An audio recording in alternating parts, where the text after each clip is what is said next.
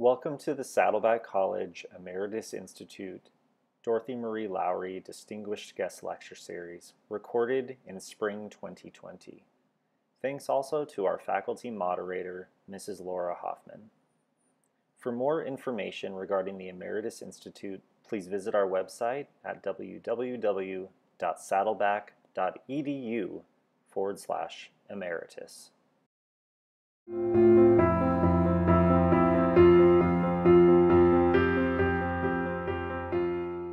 Today, I am so pleased to introduce Jean Pasco.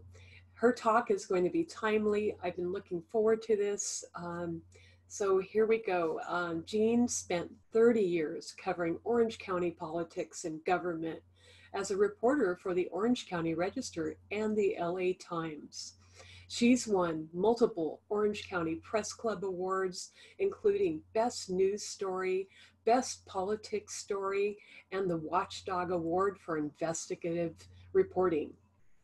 She spent 10 years as a regular political correspondent on KOCE television, Channel 50, and was an occasional member of the Orange County Journalists Roundtable on KPPC Radio. In 2007, she left the Times to become director of the Orange County Archives for the County of Orange, and later was the Orange County's public information officer. She served on the boards of the Orange County Press Club and the Orange County Public Affairs Association. So I'm with great pleasure, Jean Pasco. Well, thank you, Laura, and thank you for allowing me to be here and present this talk today. As Laura said, I'm Jean Pasco, and I spent 30 years as a reporter, and then I had my second chapter working for the County of Orange, ending up as a public information officer. And then I retired in 2017 so I could take off on the road and travel the country in an RV and visit national parks. We've been to Civil War sites, Revolutionary War sites. You'll see some of the photos that we've taken in the presentation today. It's been a wonderful retirement so far. I was hoping to see you all in person, but this is the next best thing. And now I'm going to head over to my presentation. So enough about me. Let's talk about our fraught politics of the moment and what history tells us about our chances for weathering this particular storm. In his farewell address, in 1796, George Washington really warned about the weirdness of political parties when he was talking to future leaders. And this quote really sums it up. The alternate domination of one faction over another, sharpened by the spirit of revenge, natural to party dissension, which in different ages and countries has perpetrated the most horrid enormities, is itself a frightful despotism. Well, we've certainly had our share of frightful despotism in recent years at the presidential campaign level. Here's just a taste of some of the things we've heard. Quote, Barack Obama is the founder of ISIS. He was the most valuable player. I give him the most valuable player award.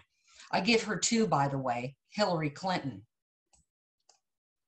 Quote, if Hillary Clinton can't satisfy her husband, what makes her think she can satisfy America?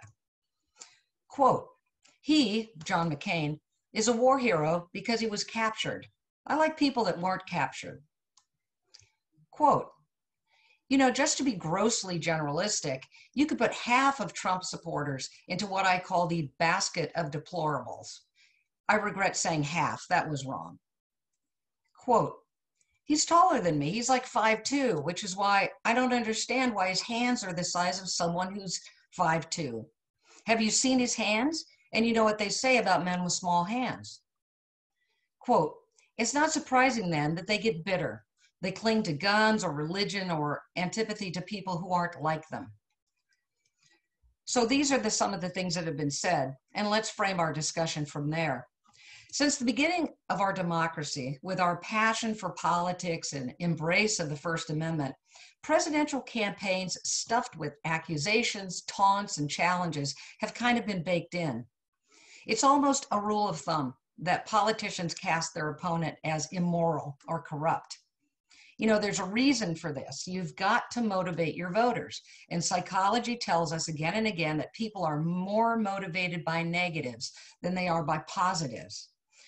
So getting back to General Washington, this is exactly what he was warning about in 1796. Washington spoke about the, quote, baneful effects of the spirit of the party, which he said is inseparable from our nature because human beings will inevitably disagree about issues. Excessive partisanship, he wrote, quote, agitates the community with ill-founded jealousies and false alarm, kindles the animosity of one part against the other, foments occasionally riot and insurrection, unquote. And this is all about a partisan system that isn't even mentioned in the Constitution. So here we are 220 years later, and truer words were never spoken. By August 2017, just 8 months after President Trump took office, 3/4 of Republicans had negative views of Democrats, and 70% of Democrats viewed Republicans negatively. This was a huge increase compared with the mid-1990s, when about 20% of each party had unfavorable views of the other party. You can see from this slide from the Pew Research Center that this icy divide is only getting frostier.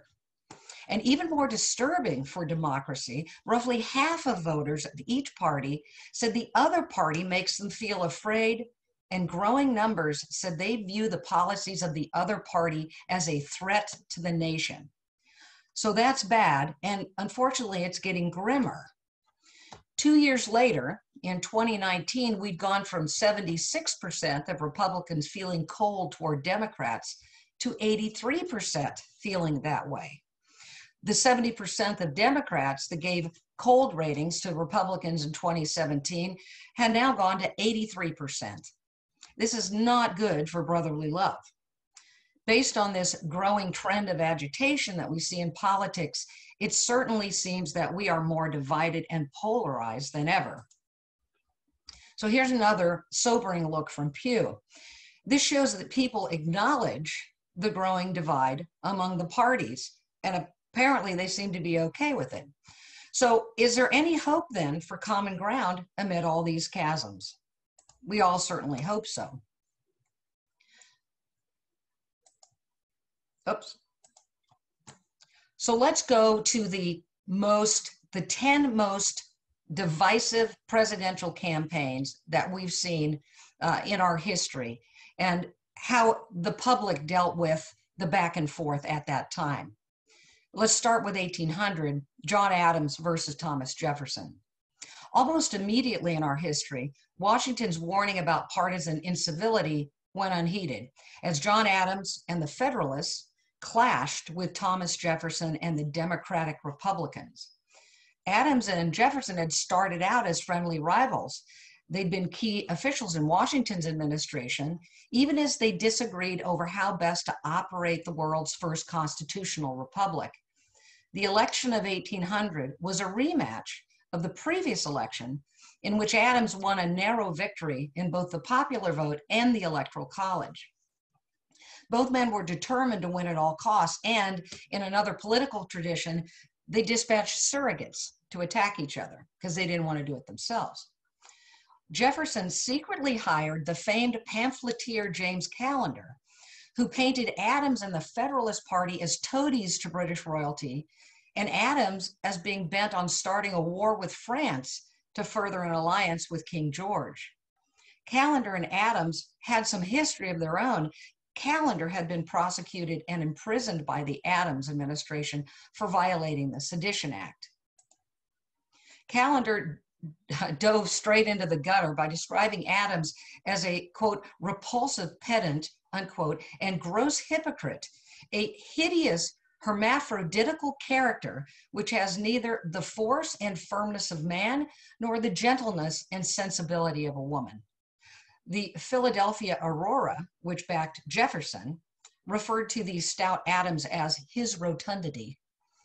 Not to be outdone, a Federalist publication described Jefferson as, quote, a mean-spirited, low-lived fellow, the son of a half-breed Indian squaw sired by a Virginia mulatto father.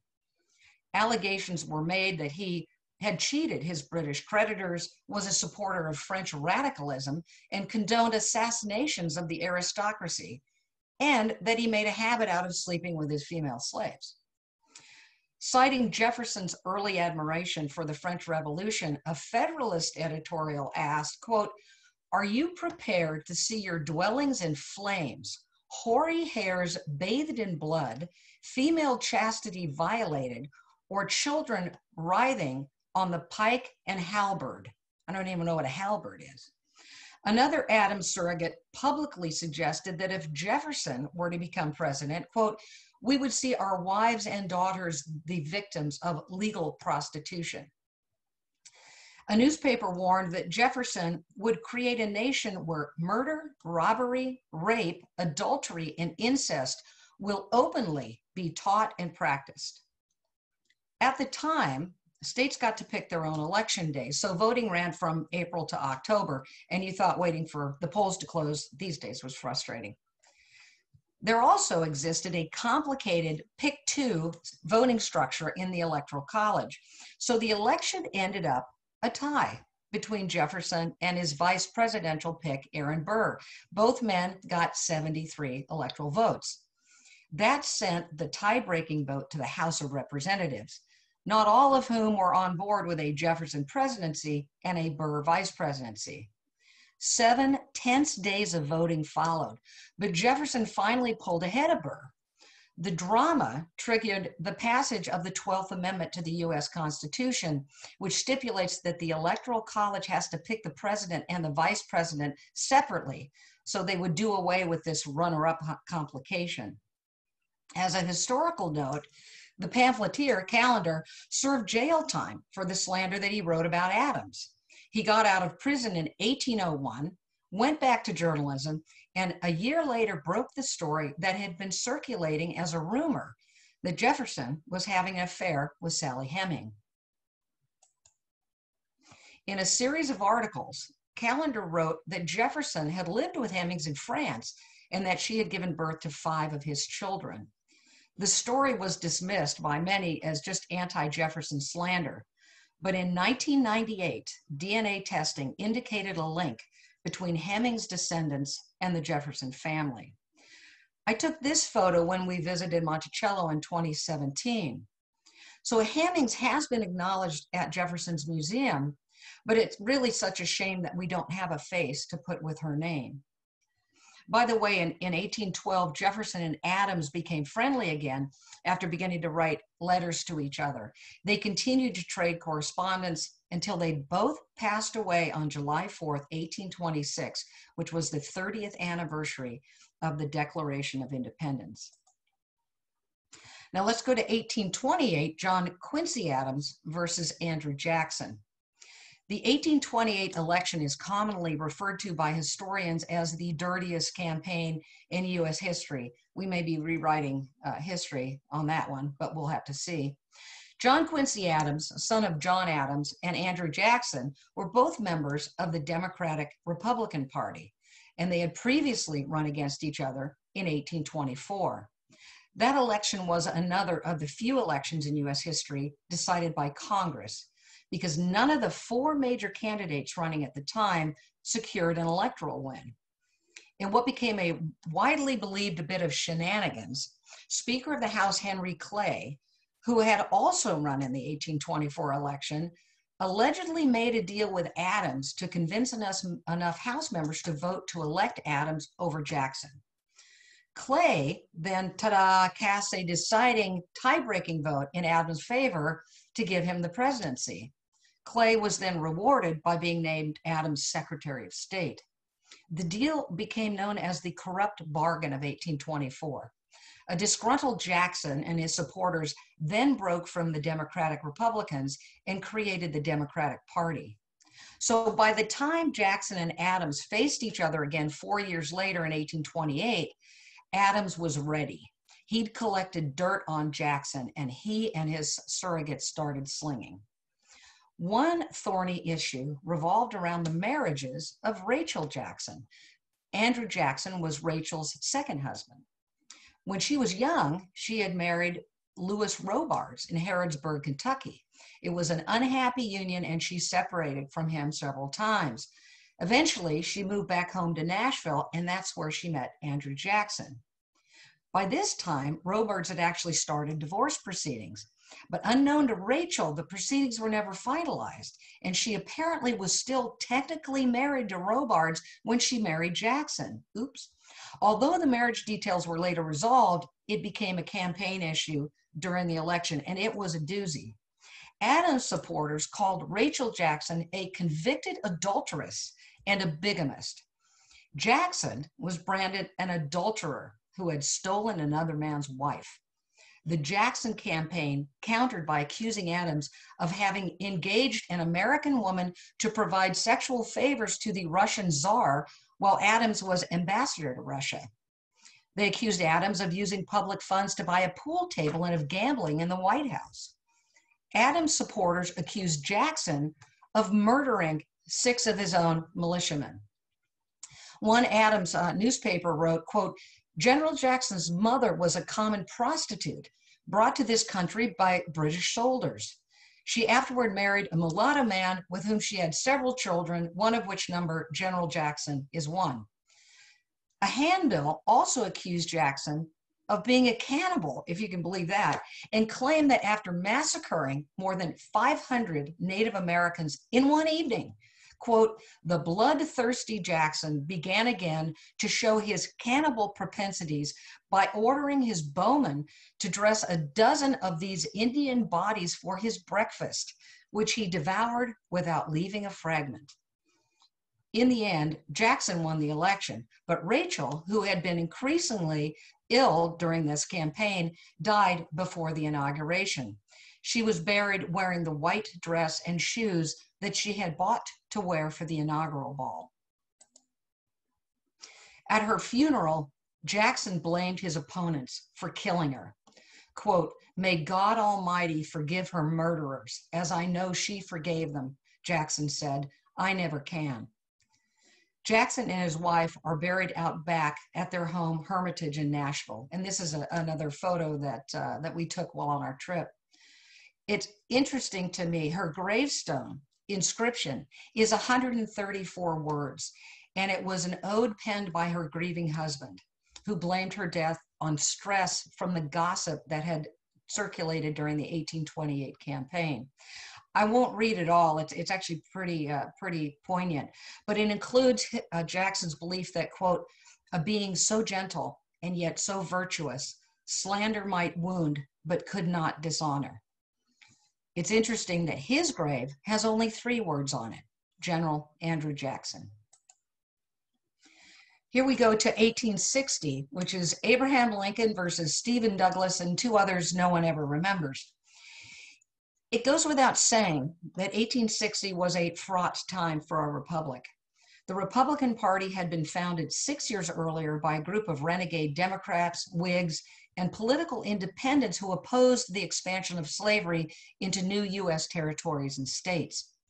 At the Republican convention, frontrunner William H. Seward of New York had antagonized conservatives who feared that his radical statements about an irrepressible conflict over slavery and a higher law than the Constitution would cause problems. Hoping to carry moderate states like Illinois and Pennsylvania, the party then nominated Abraham Lincoln. The Democratic Convention, which met at Charleston, could not agree on a candidate, and most of the Southern delegates bolted. Reconvening in Baltimore, the convention, now just composed of Northern Democrats, nominated Senator Stephen A. Douglas, also of Illinois. Southern Democrats had met separately and chose Vice President John Breckinridge of Kentucky. A group of former Whigs and members of the American Party, also known as the Know Nothings, formed the Constitutional Union Party, I hope you're following along, and nominated Senator John Bell of Tennessee. Now, Lincoln and Douglas infamously had sparred before, infamously now, during the 1858 Lincoln and Douglas debates, which occurred during Lincoln's unsuccessful attempt to unseat Douglas for the U.S. Senate. Campaigning in the presidential campaign was vicious from the start. Douglas's backers at the Charleston Mercury newspaper called Abe a, quote, horrible-looking wretch who was sooty and scoundrelly in aspect, a cross between the nutmeg dealer, the horse swapper, and the nightman. Douglas accused Lincoln of being a drunk, saying that Lincoln could, quote, ruin more liquor than all the boys in town together. Lincoln was mocked as a two-faced liar who resembled a gorilla. Douglas said, Lincoln is the leanest, lankest, most ungainly mass of legs and arms and hatchet face ever strung on a single frame. Democratic supporters also published a pamphlet falsely claiming that Lincoln was encouraging Irish immigrants, then viewed with anti-immigrant prejudice at the time, that he was claiming that Lincoln was encouraging them to marry former slaves. For their part, Lincoln and the Republicans put out handbills calling Douglas a lost child with this description, quote, left Washington, D.C. sometime in July to go home to his mother, who was very anxious about him. Seen in Philadelphia, New York City, Hartford, Connecticut, and at a clam bake in Rhode Island. Answers to the name Little Giant. Talks a great deal, very loud, always about himself. The Little Giant remark was a reference to Douglas's height. He was 5'4", Lincoln was 6'4". Lincoln ended up winning the Electoral College with 180 votes to 72 for Breckinridge, 39 for Bell, and only 12 for Douglas. And yet it's really Lincoln and Douglas that we remember. Lincoln won a popular plurality of about 40%, ahead of Douglas, who was second in the plurality of the vote. Breckinridge came in third, and then Bell. It remains the poorest showing at any time by any winning presidential candidate in American history. Now, the campaign vitriol didn't end with the election. Does that sound familiar? This is from the March 1861 New York Illustrated, which shows the two sides of Lincoln as seen by the North and by the South. I took this photo at the Lincoln Presidential Museum in Springfield, Illinois. The following rant, and I'm going to need to take a breath when I read this, was printed in the Salem Advocate, a newspaper in central Illinois, and it was circulated as Lincoln approached Washington by train for his 1861 presidential inauguration. Quote, the illustrious, honest old Abe has continued during the last week to make a fool of himself and to mortify and shame the intelligent people of this great nation. His speeches have demonstrated the fact that although originally a Herculean rail splitter and more lately a whimsical storyteller and side splitter, he is no more capable of becoming a statesman, nay, even a moderate one, than the braying ass can become a noble lion. People now marvel how it came to pass that Mr. Lincoln should have been selected as the representative man of any party. His weak, wishy-washy, namby-pamby efforts, imbecile in manner, disgusting in manner, have made us the laughing stock of the whole world. The European powers will despise us because we have no better material out of which to make a president. The truth is Lincoln is only a moderate lawyer, and in the larger cities of the Union could pass for no more than a facetious pettifogger. Take him from his vocation, and he loses even these small characteristics and indulges in simple twaddle, which would disgrace a well-bred schoolboy. And we're finally at the end quote. Okay, you read these words now, and you cannot believe they're said about one of our country's most beloved leaders. But the Advocate had plenty of company at the time. An esteemed orator, Edward Everett, wrote in his diary, quote, he is evidently a person of very inferior cast of character, wholly unequal to the crisis. From Washington, Congressman Charles Francis Adams wrote, quote, his speeches have fallen like a wet blanket here. They put to flight all notions of greatness. Vanity Fair, which I didn't even know was around at the time, wrote, "By the advice of weak men who should straddle through life in petticoats instead of disgracing such manly garments as pantaloons and coats, the president-elect disguises himself after the manner of heroes in 2-shilling novels and rides secretly in the deep night from Harrisburg to Washington," unquote. The Brooklyn Eagle, in a column titled "Mr. Lincoln's Flight by Moonlight Alone," which was a reference to his entrance to Washington while in disguise, suggested that the president deserved, quote, "the deepest disgrace that the crushing indignation of a whole people can inflict," unquote. The New York Tribune joked darkly, quote, "Mr. Lincoln may live 100 years without having so good a chance to die." And there are echoes of the 1860 election that linger today, as I found when we were on the road and we stopped in Springfield, Kentucky a year ago when we were in our RV, because we saw a sign on the road that said Lincoln statue. So we said, okay, we're going to stop. So we were pretty amazed with what we found there. And this is the statue of Lincoln in Springfield, Kentucky, along with a couple of interesting plaques. It seems Lincoln fought a political smear during the 1860 campaign, proclaiming that Thomas Lincoln and Nancy Hanks had never married. So Lincoln was born out of wedlock. Lincoln's attempts to obtain the marriage records were unsuccessful. In fact, they weren't found until 1878, attesting that indeed his parents had legally wed on June 12, 1806. The 1860 campaign was so nasty and so disparaging of Lincoln that the folks in Springfield, Kentucky clearly put some effort into assuring that their native son's parentage would never be disputed. As you can see, here's the Lincoln statue with a bronze plaque attesting to the marriage of Thomas and Nancy Lincoln. And there's a second plaque across the street, again declaring their marriage, and saying that the records were found in the courthouse that had stood at that site. Now, here's a fun fact. Actor Tom Hanks reportedly is third cousin 4 times removed from the former president through Nancy Hanks Lincoln. So let's go to 1872, Ulysses S. Grant versus Horace Greeley. President Ulysses S. Grant ran against New York Tribune editor Horace Greeley in that campaign.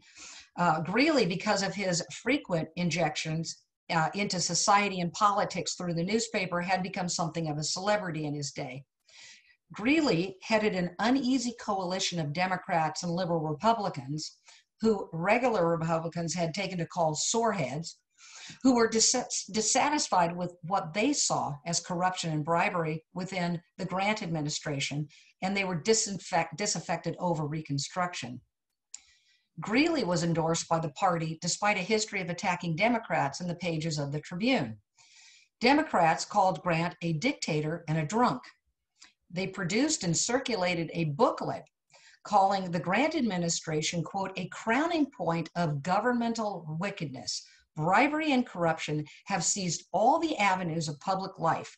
Robbery, murder, and assassination are of daily occurrence, and guilty perpetrators escape through the solemn mockery of law." Greeley ran on a platform of civil service reform, laissez-faire liberalism, and an end to Reconstruction. The Republicans supported civil service reform and the protection of rights for African Americans. They attacked Greeley's record of changing alliances. They attacked his support of utopian socialism, and they even attacked him for being a follower of the dietary restrictions of Sylvester Graham, known as the father of American vegetarian. Now, Graham happens to be a personal hero because he's the inventor of the graham cracker.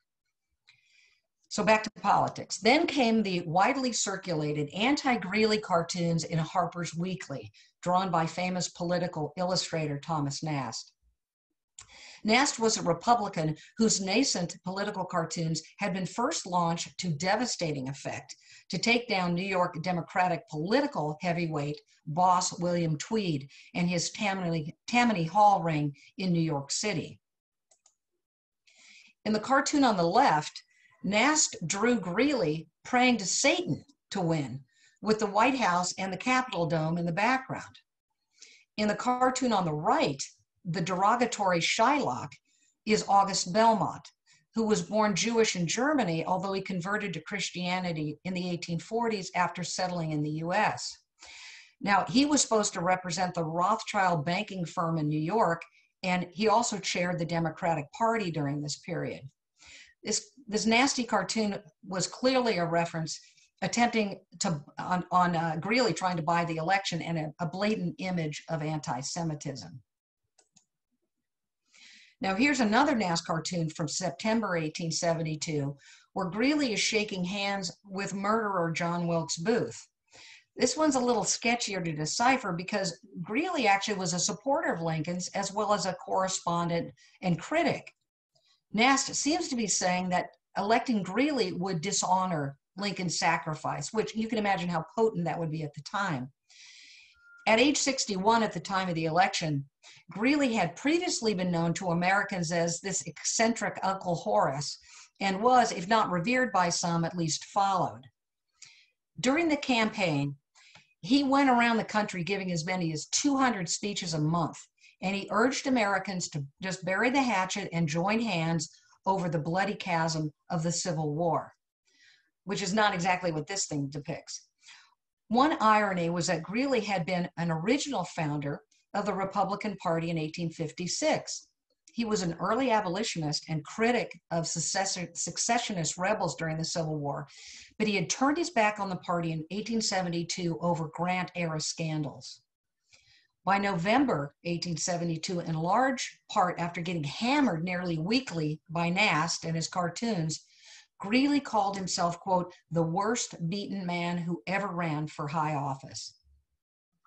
He ended up winning just 6 states to Grant's 31, calling only 66 electoral votes to Grant's 286. Nast's cartoons had so distorted his public persona that he wrote, quote, I hardly know whether I was running for president or for the penitentiary. Finally, he collapsed in exhaustion and despair after the campaign, and he was carried to a sanatorium in Pleasantville, New York, where he died on November 29, 1872. He remains the only presidential candidate to die before the election was finalized. So here we are in 1876, Rutherford B. Hayes versus Samuel Tilden. Now, the election of 1872 was barely a memory, and here we were at it again. The election of 1876 was set against a backdrop of public outcry for reformers to tackle the problem of public corruption. Grant's second term had been marred by allegations of graft and other improprieties, and he was removed from the ticket in favor of Ohio Governor Rutherford B. Hayes. The Democrats selected New York Governor Samuel Tilden, who had made a name for himself by sending legendary Tammany Hall boss Tweed to prison.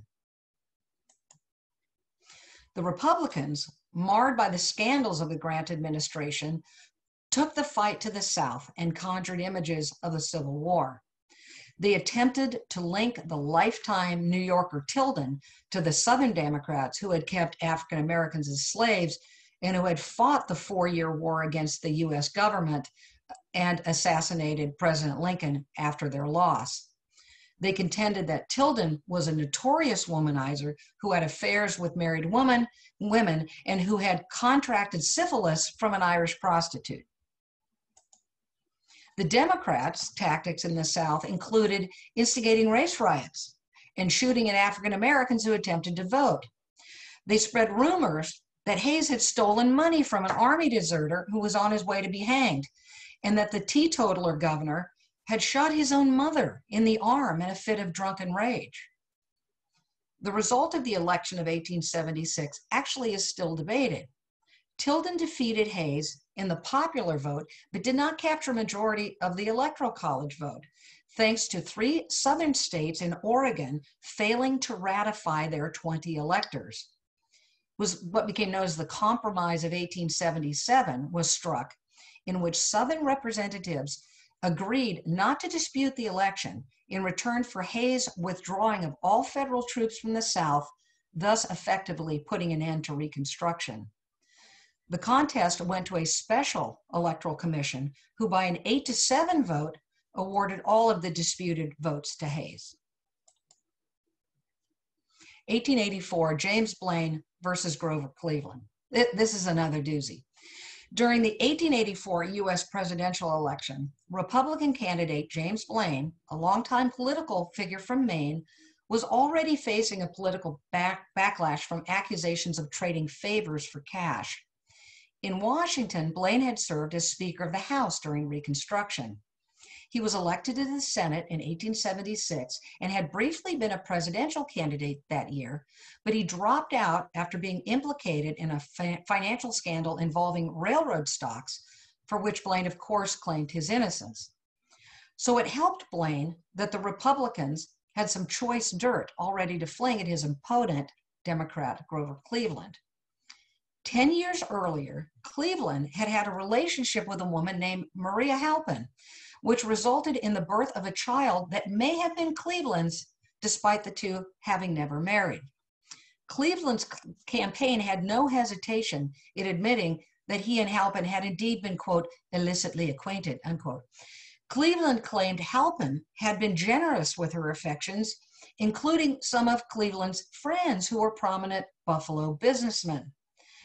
As the only bachelor in that group, Cleveland said he was unsure of the child's paternity, but nevertheless claimed the boy as his own and gave little Oscar Folsom Cleveland his name.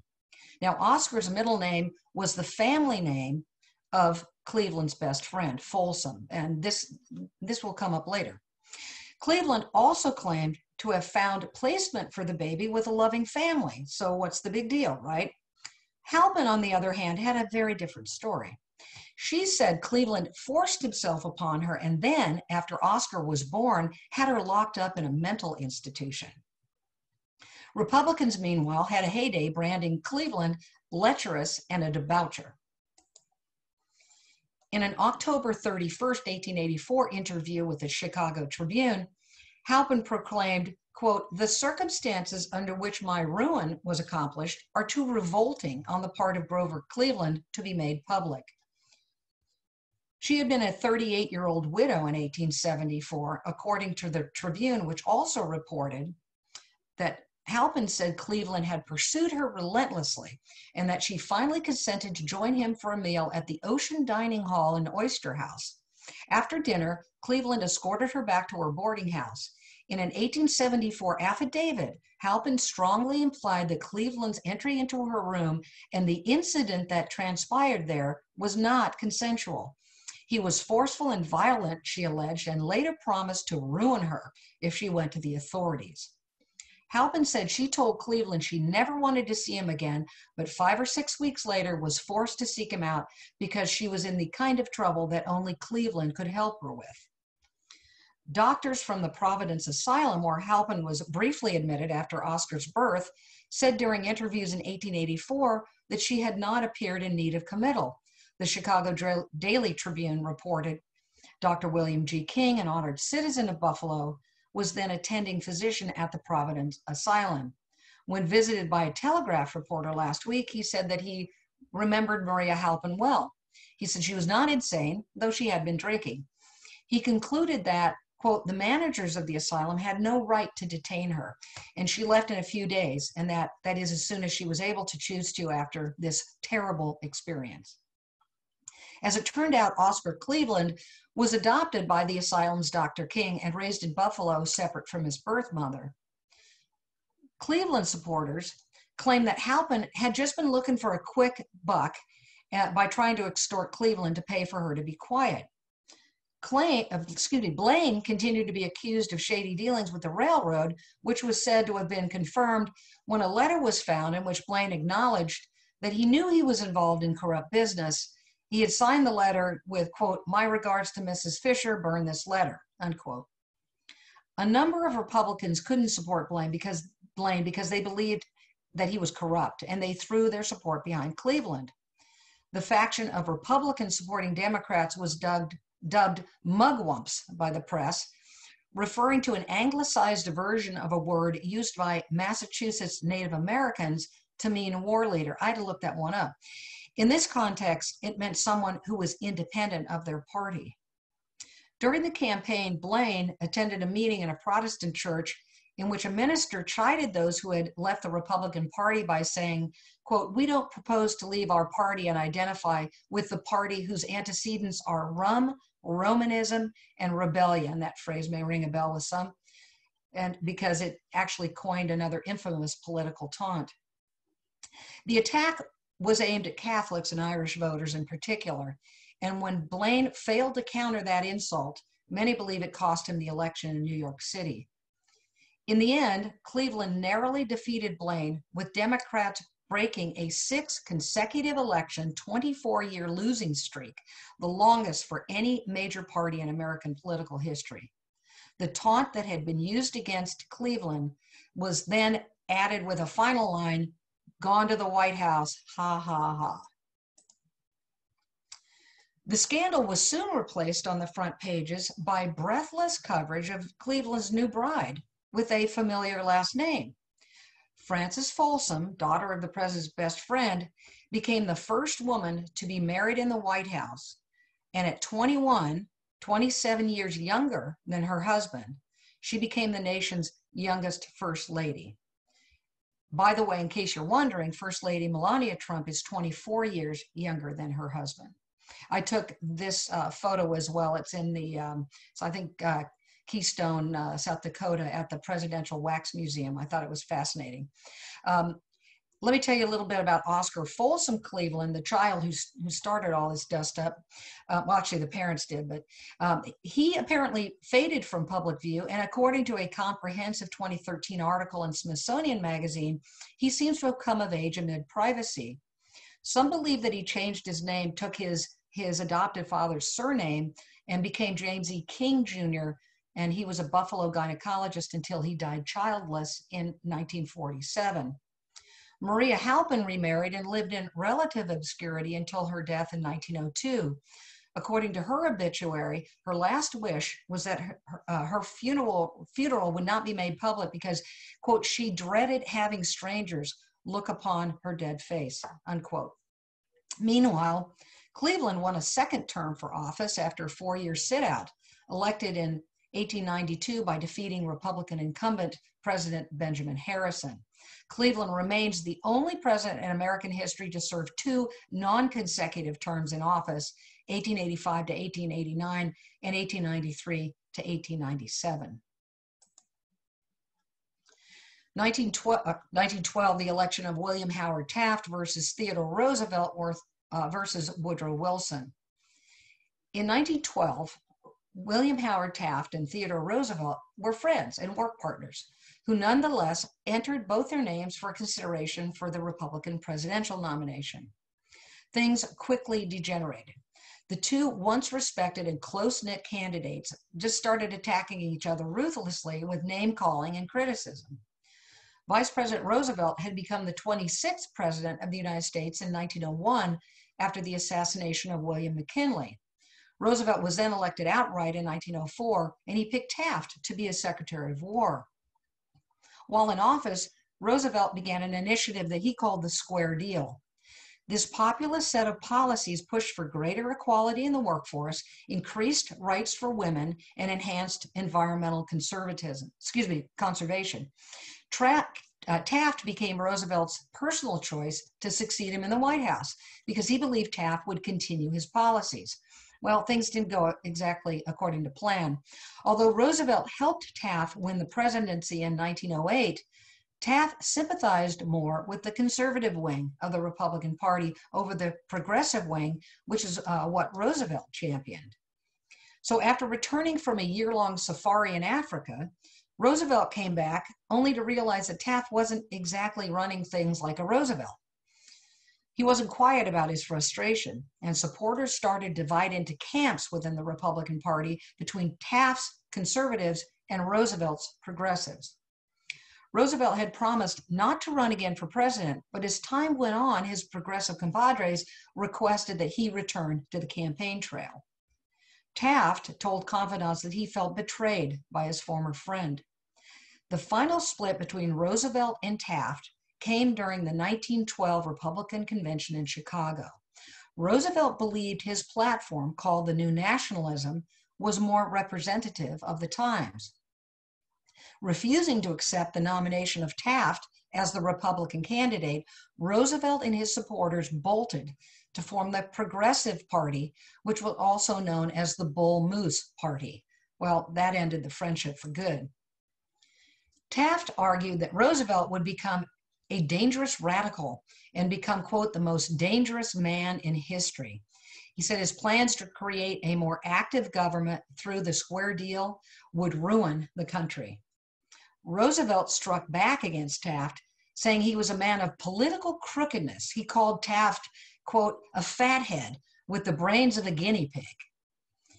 In the end, the constant fighting between the two men opened the door for Woodrow Wilson, a Democrat, to become the 28th president of the United States.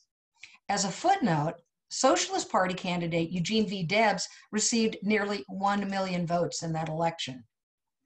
The election of 1812 also was unique because it marked the first time a party split to form a third party to elect a specific nominee.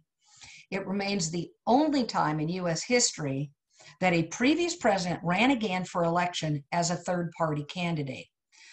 And let me add here a quick note about term limits. Even though George Washington set something of a precedent by serving just 2 terms, there were no presidential term limits for much of our history. The move to term limits came with the 1944 election, when Franklin D. Roosevelt became the first president to win a 4th term. He had also become the first president to win a third term in 1940. FDR's opponents and those worried about the consequences of no limits on the number of presidential terms pushed successfully for congressional passage of the 22nd Amendment to the Constitution on March 24, 1947. The amendment was submitted to the state legislatures, which completed ratification on February 27, 1951, and with the requisite 36 of then 48 states, it was passed. At the time, Alaska was not admitted as a state. Wasn't until January 3rd, 1959. Hawaii wasn't admitted until August 21st, 1959. The amendment prohibits any individual who has been elected president twice from ever being elected again. An individual who fills an unexpired presidential term lasting more than 2 years is also prohibited from winning election for more than a second term. 1928, Herbert Hoover, it's hard for me to say that, Herbert Hoover, yes, say it 3 times real fast, versus Al Smith. Well, this was another nasty election. But instead of spreading the mud, the nastiness apparently was almost solely directed at New York Governor Al Smith, who had the distinction of being the first candidate for president who worshiped as a Catholic. His religion wasn't the only lightning rod for opponents. Smith was tarred with an alleged connection with, here we go again, Boss Tweed's Tammany Hall, even though the connection was only that Tweed's ring had backed several of Smith's early campaigns for public office. Added to Smith's purported ties to Tammany Hall was the fact that he was an ardent opponent of prohibition when it was still a very sharply divisive issue. Prohibition was enacted in the United States through the Volstead Act, which became the 18th Amendment to the Constitution. It instituted a nationwide ban on the production, importation, transportation, and/or sale of alcoholic beverages from 1920 until the amendment was repealed in 1933. Republicans and their supporters, who had nominated California's Secretary of Commerce, Herbert Hoover, for their ticket, seized on Smith's political background, his religious background, and his alleged love of boozing. Protestant ministers across the country rushed to make their claim that a President Smith would be completely beholden to the Vatican instead of the Constitution, and that the Pope himself would relocate the Holy See to the United States to rule the country if Smith won. Republicans characterized Smith as a notorious drunkard, while Hoover's wife made public statements to the effect that Smith regularly engaged in embarrassing public behavior and that he would name a bootlegger to be Secretary of the Treasury. Here's another doozy that was accepted by some as fact. At the time of the election, New York's Holland Tunnel was being completed. Now, Republicans circulated photos of Smith at the mouth of the Holland Tunnel, declaring that it really led 3,500 miles under the Atlantic Ocean to Rome and the basement of the Vatican. Now, this has all the echoes of the weird Hillary Clinton campaign running a child porn ring from the basement of the DC pizzeria. So some things never change. Smith was accused of a plan to make Catholicism the national religion. In Dayton Beach, Florida, the school board there instructed that a note be placed in every child's lunch pail reading, quote, "We must prevent the election of Alfred E. Smith to the presidency. If he is chosen president, you will not be allowed to read or have a Bible." Hoover's backers said Smith engaged in, quote, "card playing, cocktail drinking, poodle dogs, divorces, novels, stuffy rooms, evolution, nude art, prize fighting, actors, greyhound racing, and modernism," unquote. An anti-Smith poem printed on leaflets spread in New York in 1828 read like this, quote, "When Catholics rule the United States and the new grows a Christian nose on his face, when Pope Pius is head of the Ku Klux Klan in the land of Uncle Sam, then Al Smith will be our president and the country not worth a damn," unquote. Hoover, meanwhile, just kept repeating his very benign presidential slogan, quote, "a chicken in every pot and a car in every garage." Well, you can imagine Smith was unable to counter the dirty campaigning by Hoover's supporters, and he lost the election in a landslide. Hoover won 40 out of the 48 states, including Smith's home state of New York, and grabbed 444 electoral votes to Smith's 87. Smith retired to private life and became the president of a real estate development corporation that eventually went on to build the Empire State Building. And Smith had somewhat of a last laugh within a couple of years, Hoover's name became synonymous with the shanty towns that sprang up across the country as a result of the economic collapse of the Great Depression. Some folks may remember Hoovervilles. Now we're getting a little more contemporary with 1964 Lyndon B. Johnson versus Barry Goldwater. And because this is kind of in my time frame, I have a Goldwater story, but I'll tell you that as we move on. What many consider the most effective negative campaign ad in modern politics was employed by President Lyndon B. Johnson in 1964. The televised campaign commercial alleged essentially that electing Barry Goldwater would result in nuclear destruction and dead children. In 1964, Goldwater was an unapologetic conservative and staunch anti-communist who had weathered several televised attacks from his Republican opponents during the primary campaign. They criticized his vote against the 1964 Civil Rights Act, and they labeled his call for complete defeat of the Soviet Union as a precursor to nuclear war. Goldwater was unwavering in his positions, paraphrasing the Roman Emperor Cicero in his convention speech when he declared that, quote, "extremism in the defense of liberty is no vice," unquote. Against this backdrop, President Johnson decided he wanted a boost from his position as chief executive to go after Goldwater. So he commissioned both the FBI and the CIA to gather intelligence on Goldwater's campaign, going so far as to order the campaign plane to be bugged. Johnson's surrogates linked Goldwater to the Ku Klux Klan, and the news media compared the 1964 GOP convention to the atmosphere of Germany circa 1933, hailing the rise of Adolf Hitler. There was a Goldwater joke book called You Can Die Laughing, and a children's coloring book in which kids could color pictures of Goldwater dressed in Ku Klux Klan robes. Another tactic was to write letters to columnist Ann Landers under the guise of ordinary people who were terrified of Goldwater becoming president. Goldwater and the Republicans had a few tricks up their sleeves as well. They produced a book entitled A Texan Looks at Johnson, a Study in Illegitimate Power. The author said Johnson was guilty of all types of vote buying and sleazy politicking. Even worse, the book alleged that Johnson was said to be responsible for the murder of several business associates and even the assassination of President John F. Kennedy. With these tactics swirling in the background, the Johnson campaign then dropped what became known as the Daisy ad. The Daisy ad portrayed a small girl in a peaceful meadow picking the petals off of a daisy as she counted down the number of them remaining. Her voice segues into an ominous sounding launch countdown as the camera zooms into her eye, followed by a cut to an image of the mushroom cloud of a nuclear explosion. The Daisy ad launched what unfortunately has become a tradition of the televised campaign attacks. Let's have a look.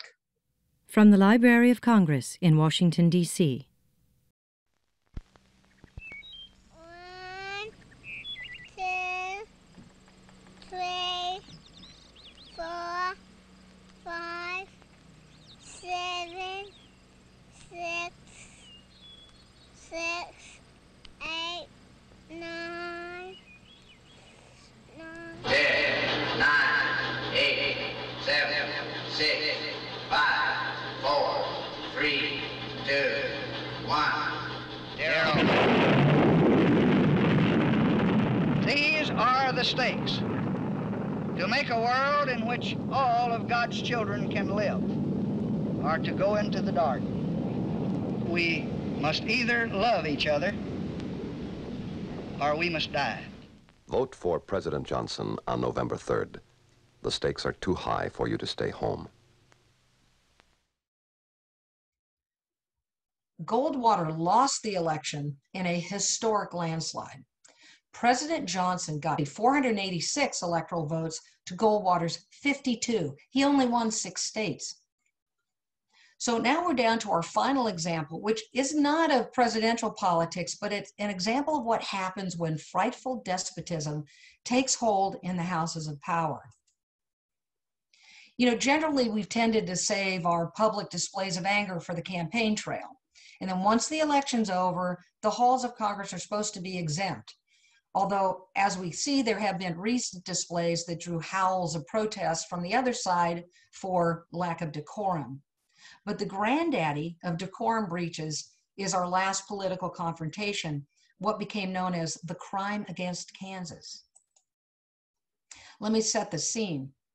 On May 19th, 1856, the temperature reached 90 degrees in the old Senate chamber, which was packed.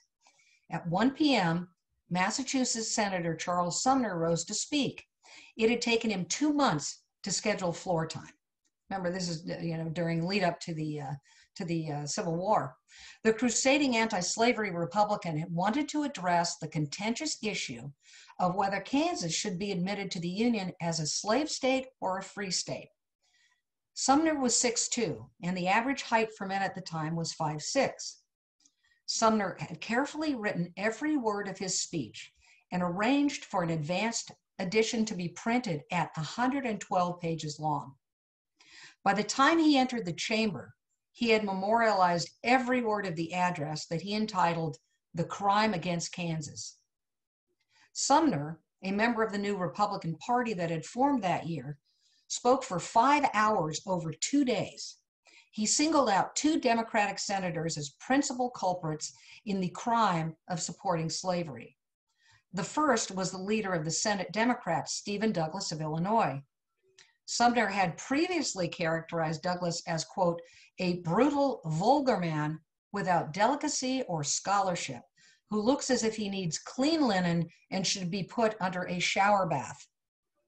Turning to Douglas, Sumner called him out by name as a, quote, noisome, squat, and nameless animal, not a proper model for an American senator. Then Sumner focused on Senator Andrew Butler, who wasn't even present that day. Mocking the South Carolinian Butler as a man of chivalry, Sumner charged that he had taken, quote, a mistress who, though ugly to others, is always lovely to him, though polluted in the sight of the world, is chaste in his sight, I mean the harlot slavery, unquote.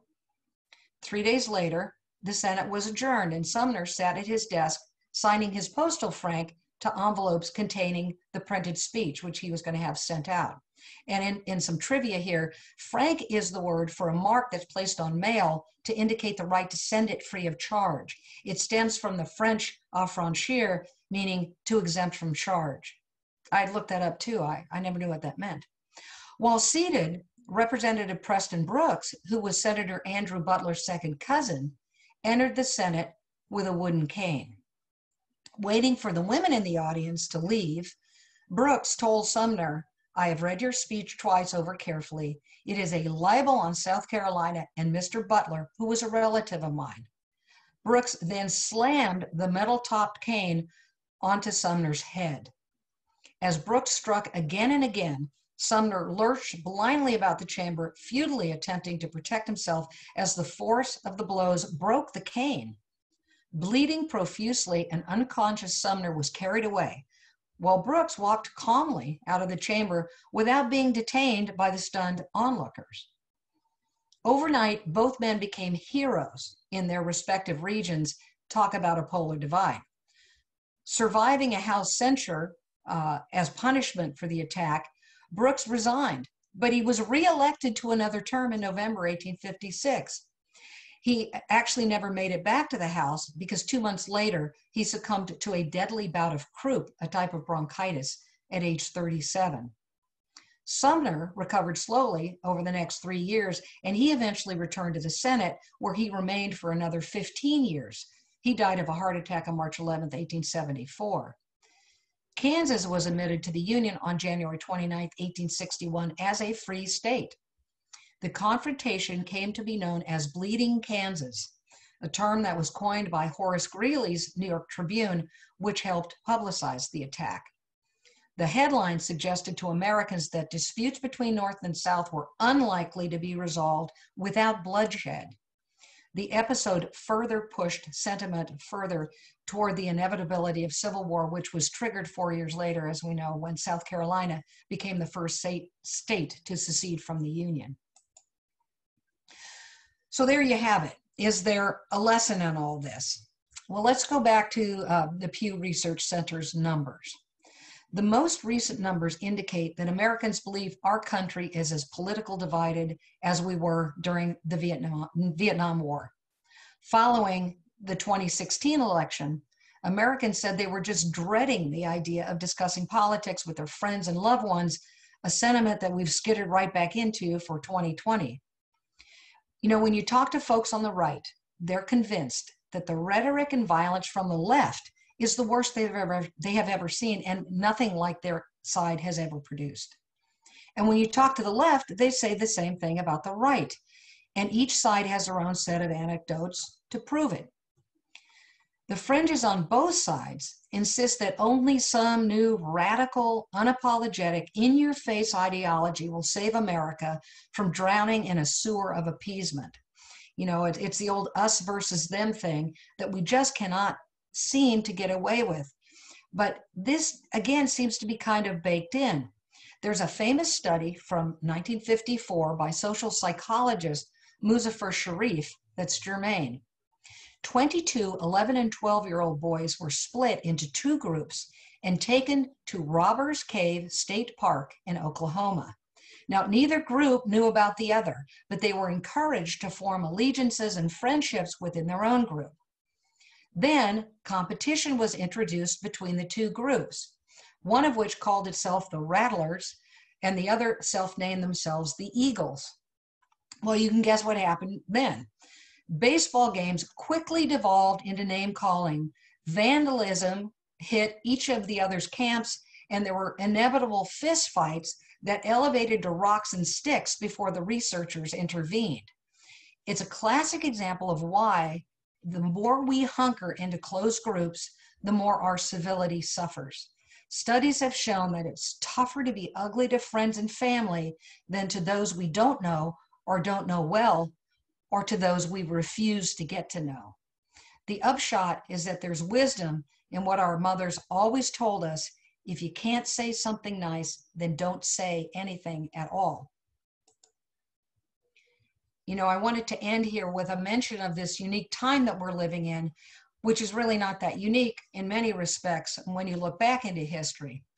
In 1918, a deadly flu outbreak swept across the globe, infecting hundreds of millions, and it killed 675,000 people in the United States.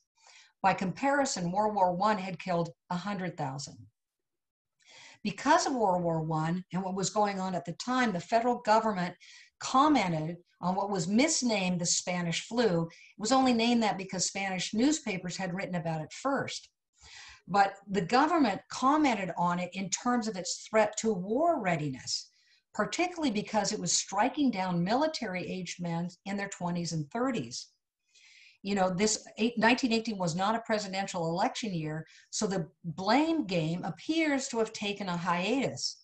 President Woodrow Wilson apparently said nothing publicly about the illness, which he is generally believed to have contracted in April 1919 at peace negotiations in Paris, and he kept his condition a secret. In 1920, the Republican Party gathered at its convention in Chicago and selected Ohio Senator Warren G. Harding as its nominee to succeed Wilson. Democrats chose another Ohioan, Governor James M. Cox, whose running mate, by the way, was Franklin D. Roosevelt. Harding is probably most known for anointing the word normalcy into the American lexicon during a May 1920 speech in Boston. But, you know, I looked and there doesn't appear to have been any political traction taken to blame Democrats nationally for inaction against the flu, since most of the public health responses were taken at the local and state level. And that's where the unhappiness remained. Now, fast forward to today, and, you know, you see near daily media screeds and commentary and of course, the president's often very defensive briefings, but we'll leave that for another lecture. So thank you all for staying with me, and I would be happy to respond to some questions. I'm going to end the PowerPoint slide so I can look at you in full screen. Jean, thank you so much for an enlightening talk on the history of the political process and what history has shown us. And you have also demonstrated that political nastiness is nothing new. So much of the nasty political commentary these days gets amplified by being shared on social media. Presidential campaigns in the past were vicious enough, as we learned, but that mudslinging was in newspapers and magazines. Hasn't social media made things even worse? Yes and yes.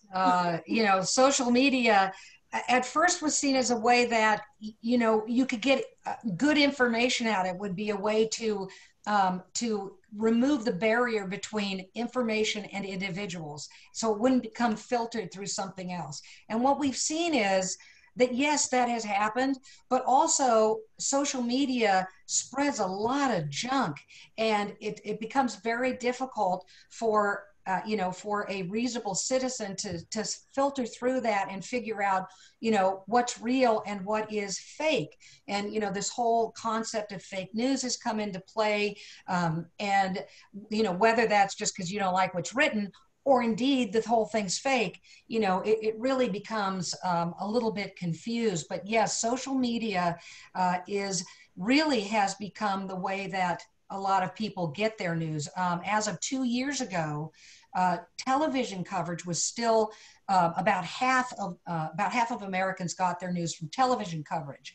And about 2 years ago, interestingly, social media overtook daily newspapers as the means for which people receive their news. So in kind of cascading order, it went TV, then it went news websites, radio, social media, and dead last was print newspapers. Only 16% of Americans got their news from newspapers. So I think it really puts more of a responsibility on the consumers of news to make sure they vet what they're consuming.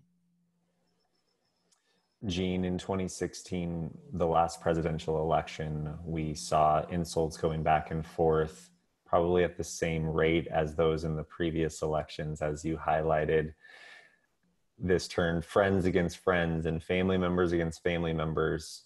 And as we come into another presidential election, how would you suggest, or do you even see relationships thawing in such a divisive time when insults are going back and forth, not only between candidates, but really between family members who may have different political ideologies? Well, I'm kind of hoping that the 2016 election helps frame this one because it was really so bad. I can't tell you how many friends unfriended other friends on Facebook because things just got so nasty.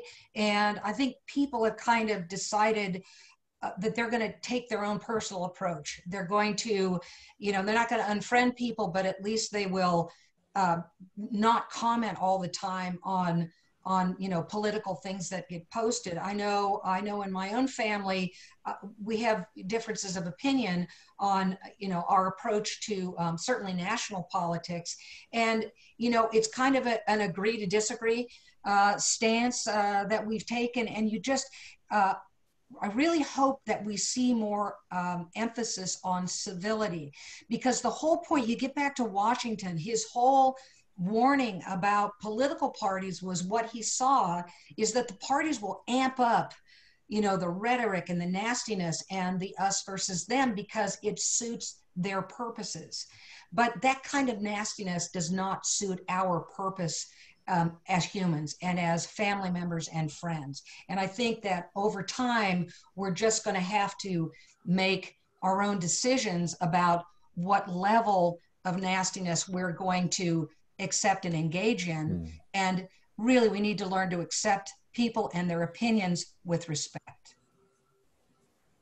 And speaking of nastiness, other presidential candidates, although you've given us a lot of examples of throughout history, this sniping and these incredible insults, in recent times, you think that they would save their nastiest comments to friendly audiences.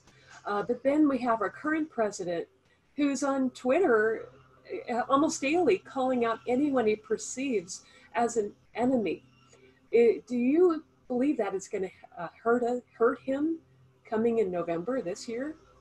Well, the whole tweet storm thing with President Trump is really fascinating because that truly is unique. It was certainly unique to 2016, but that was when he was a candidate. What I think has been even more unique is the tweet storms while he's sitting in the Oval Office, because we have not seen that before, where a president just directly, spews out what he's thinking, kind of off the cuff, to the American people. I mean, he's got millions and millions of Twitter followers. I mean, I kind of call him the Riffer in chief. He just goes off on what he thinks. And I'll tell you, people that support President Trump love it. They find that connection so important because they have felt left out of the political process in so many ways. You hear on and on about the elites and even, academia, where they feel like if they're not, on the left coast or they're not at a university, then their opinions don't matter, And so there's a lot of support for him reaching out directly. And frankly, I think for the American people, okay, love him or hate him, he's talking to everybody. And so will that hurt him in the election? I think it really depends on how people respond to that. But the other dynamic of how his administration has been leading the country and the things that have happened, I think will probably have more of an impact. But boy, I can just see the campaign ads coming up for 2020 because they're just going to list all the tweets and they're going to cherry pick tweets, and both sides will do that. And it's going to be another wild ride. Jean, final question. I'm curious if you could expound a little bit on how PAC money has influenced politics over the last couple presidential, House, Senate races. Seems to me that more and more money is flooding to candidates now, perhaps even than before, and how that may be influencing politics in this day and age compared to historical eras.